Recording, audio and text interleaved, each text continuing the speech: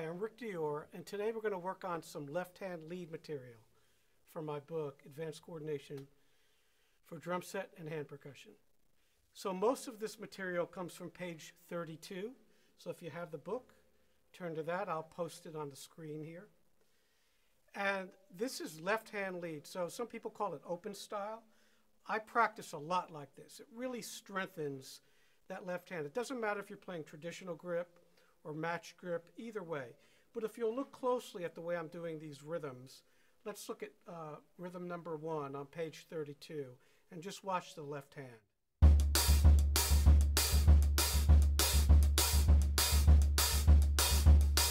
So you'll see kind of a whipping motion, and it's tip shaft. So the tip of the stick and then the shaft coming down. So your hand's doing this kind of motion, a rocking motion. Also, you're clenching, so the fingers and the thumb, the first 2 fingers and the thumb are grabbing the stick, and the bottom 2 fingers regulate that stick. Another version of this is what I was just playing, is this.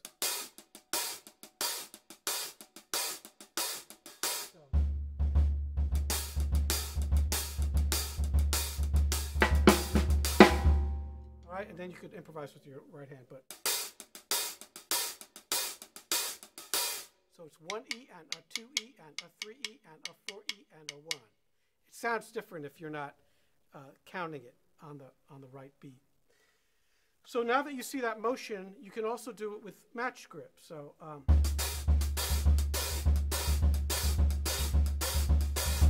I find it harder to do with match grip. Here it's just a flick of the wrist. The match grip you got to kind of really work. So I play most of these traditional. But it's great for developing, doubles. Just strengthen that left hand. Okay? And obviously they're fun grooves to play. I use them on gigs a lot. It leaves that right hand free to roam around the drums. You could use a right hand hi-hat with a pedal, but I always find those kind of sluggish because of the cable. So I don't really like those too much. But I will use a closed hi-hat at times on my right hand. But this works best for me. So if we look at page 32, let's go through some of these ostinatos. Here's number 1. And actually, let me put the metronome on so you have a reference to the beat. So this is about, it's in cut time. You feel it in cut time. But we'll just do it as written in 4, and quarter note equals 108. Here we go. Here's number 1. 1, 2, 3, 4.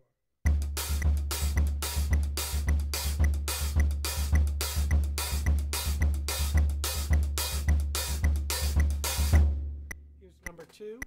1, 2, 3, 4.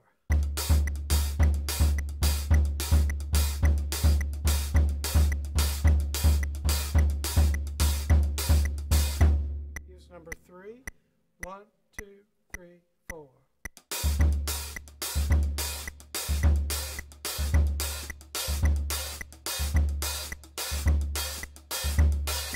And here's number 4. 1, 2, 3, 4.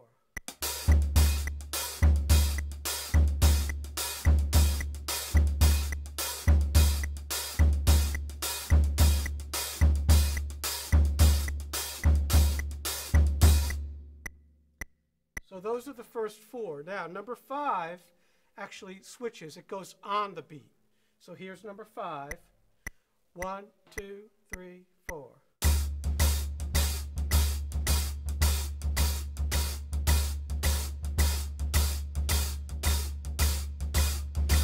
Here's number 6. 1, 2, 3, 4.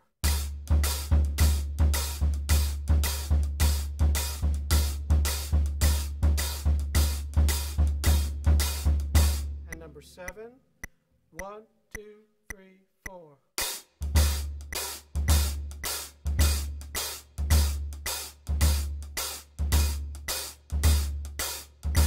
And number 8, 1, 2, 3, 4.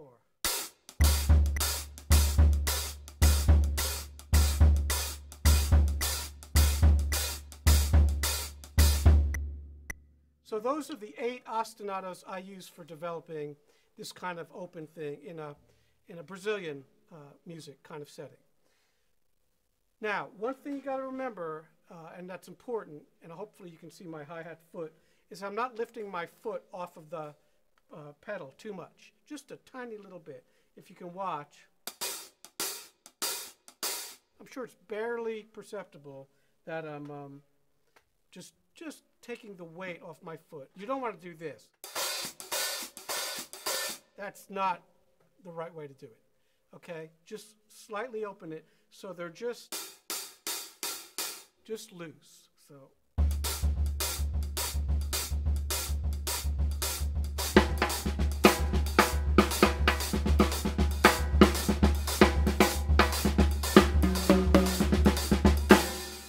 and when it's faster, even less.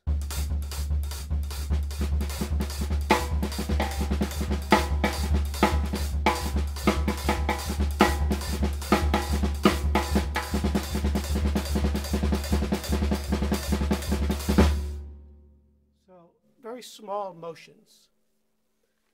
Now let's talk about how to work on this, how to develop it. So like all things we've done in these videos and with my book, I always start on pages 7 and 8 with those rhythms. And you could use any rhythms in any books to do this. I have lots of rhythms in my book. Later on we'll do a hard one in the back. But we start with page 7. And what you want to do is just do this slowly and start with number 1, the first rhythm that we did from page 32, which is this. And put the metronome on. And you might want to put the metronome on 16ths at first. I'll show you what that would sound like.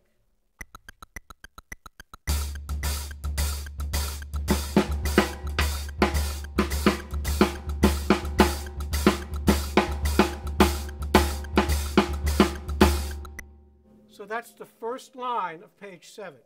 And you just want to proceed, one bar at a time, repeat it over and over, all through that page. That's the first page that you should do. If you have trouble with that, you can just keep adding rhythms to one measure, like this.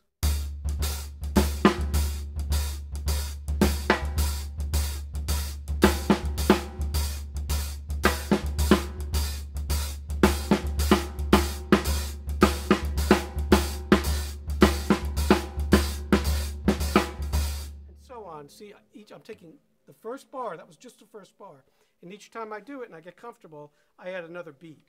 And that's one way to practice these. It's going to take a while, just be patient. And then you want to play through the whole page. And when you do that, you can use the toms, so let that right hand wander around the drums.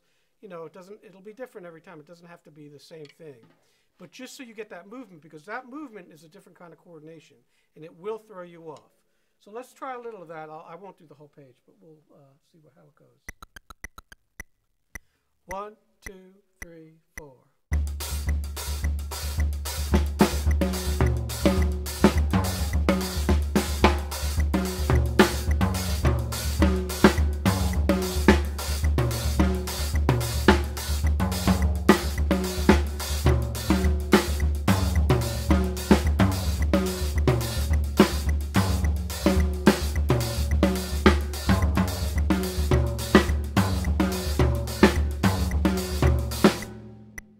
That's the first 3 lines. And we'll do the same with page 8.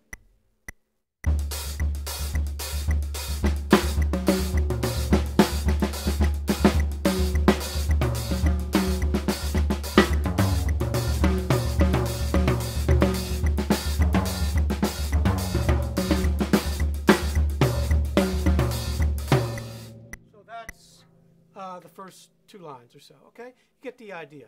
Now, you can do these very fast. And if you do them fast, start out on the snare drum. So here's page 8 fast, and we'll double this up. We'll do it pretty quick. 1, 2, 3, 4.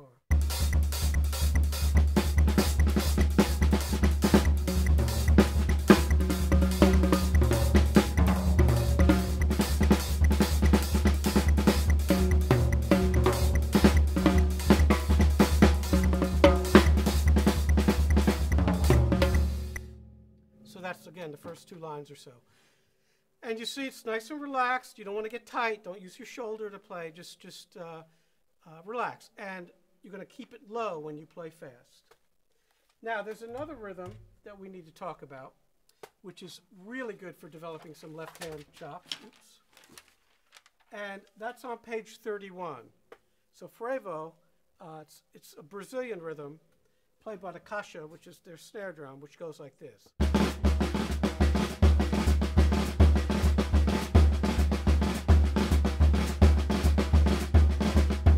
So there's a way to do that with one hand, with your left hand, that sounds like this.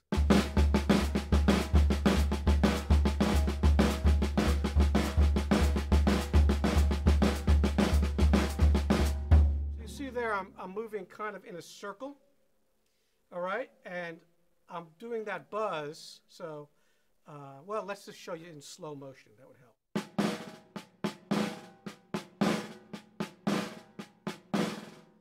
So I'm throwing out the buzz and I'm turning my wrist down.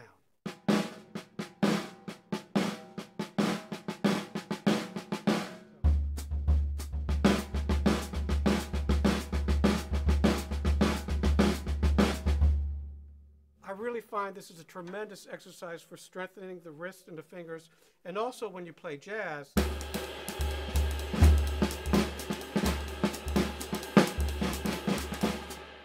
You get all those really cool buzzes, and this develops that. So it's a great exercise. It also sounds cool. I use it a lot for a rhythm called maracatu, which sounds like this.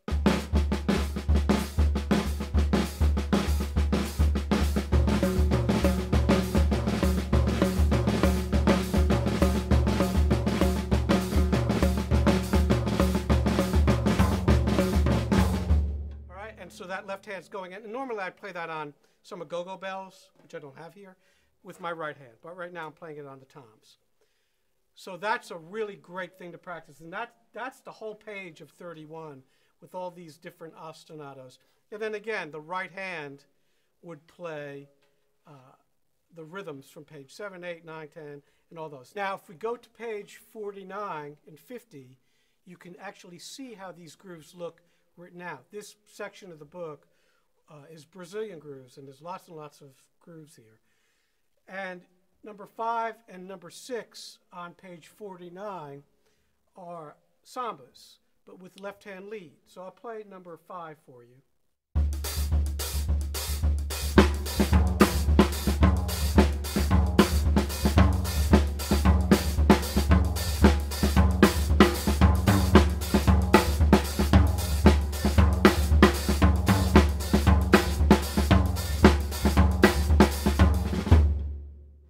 And I'll play number 6 for you. This one can go pretty quick, and it uses the other hi-hat rhythm. So.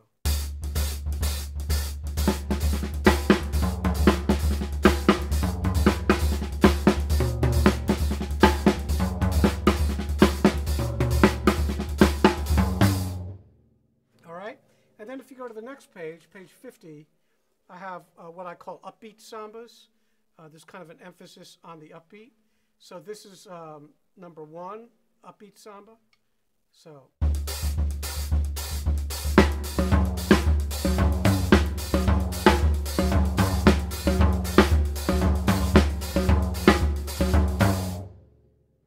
And this is number 2, which is much quicker.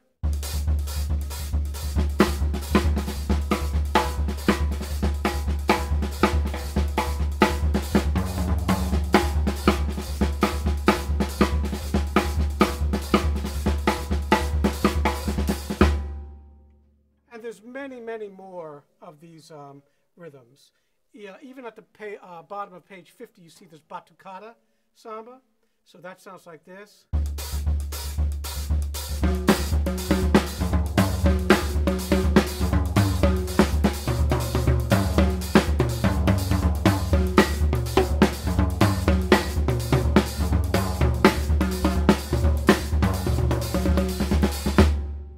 Again, I'm improvising a little, but that's the basic rhythm. So all through this section, you'll see these rhythms.